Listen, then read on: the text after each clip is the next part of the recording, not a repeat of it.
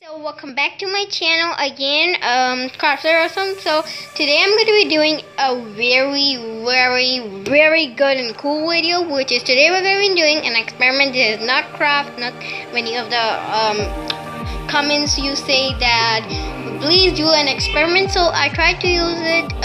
So this experiment is that like let's see if we drop candles, wax when they come out when the firing in the water, will it work or not? Let's get started and go right on the video. I don't know if it will work or not, so we're gonna needing some water and we're gonna needing these types of candles, and then let's do on the stove and like that.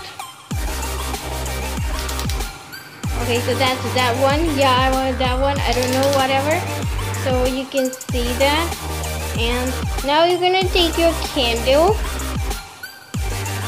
and do it on the fire. You can see it's bright. Whoa. And let's see. You cannot see because it's melting because it's fire. See guys, see.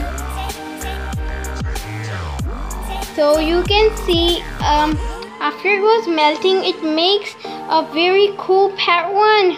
It makes a L. So I don't know, it's very cool, and it's just make when you do it like that, and the wax come this wax and fall into this when it melts, and you know that in 1 second it gets hard.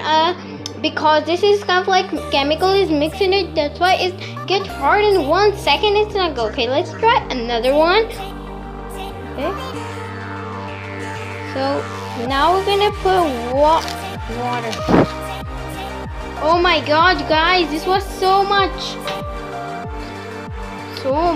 dangerous when you put water in like that, and it just go in the fire. So many. So do not do this one that I do, just water, because it is very harmful, and I don't get harmful. But the thing is, you can try it like this in the water, but it's not for kids.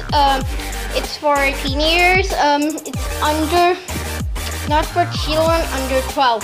So under 11, or I'm 12 years old, that's why I'm trying this. You can see it's make a very cool pattern. Yeah, so guys, if you like the video, don't forget to like, share and subscribe, and don't forget to do this experiment. See you in my next video with another video, cool video. And if you